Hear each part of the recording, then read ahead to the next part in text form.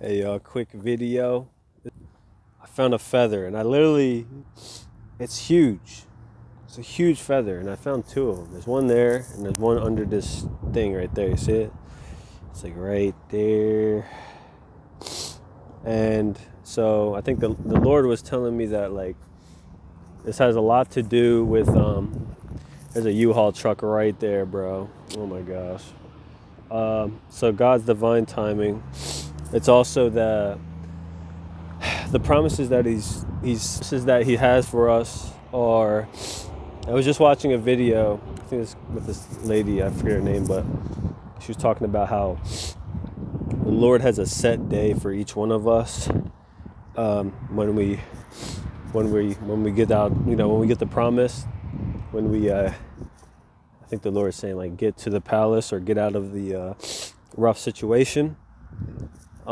So, y'all know your promise that God has, promised you. You know all the promises that he promised you. And so I was like, right before I saw that, I was in a state of doubt, state of fear, state of worry.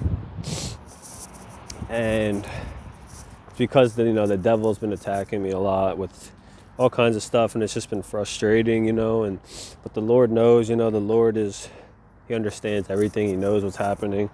He knows what's going on. And I saw that feather, which to me represents we're under his wings, with that verse where it says he covers us under his wings.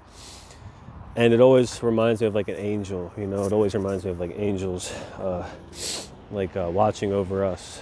You know what I mean? So, I hope that's confirmation for somebody. If you've been seeing feathers, or if you just saw that feather and you're like, oh yeah, like, just a reminder that the promises are God are yes and amen, and he's not a man that he should lie. So if he promised you, he knows the beginning from the end. He knows how your story's going to play out. So keep trusting him.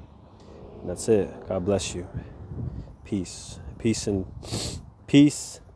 and love in Jesus.